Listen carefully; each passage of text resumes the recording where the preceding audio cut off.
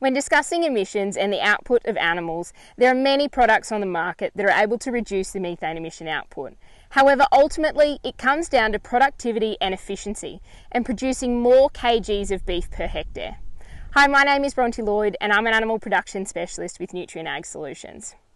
The more productive our animals are, the shorter time frame they're on farm.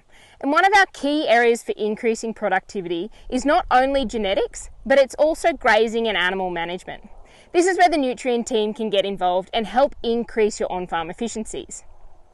I'm an animal production specialist and I focus on increasing productivity through improving animal health and nutrition.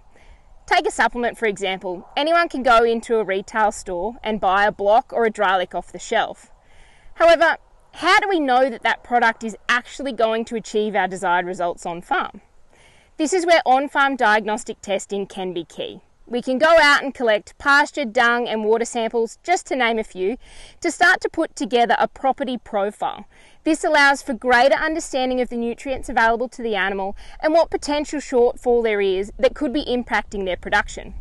Once we know what is available, we can compare that to the nutrient requirements of the animal during different stages of their production cycle and determine exactly what our supplements need to do, right down to the gram.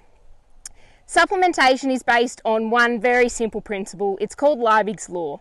It's the law of the most limiting nutrient. So an animal can only produce as high as their most limiting.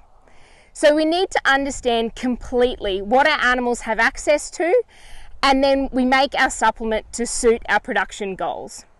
The more we understand our animals in the pasture, the more efficient our production systems.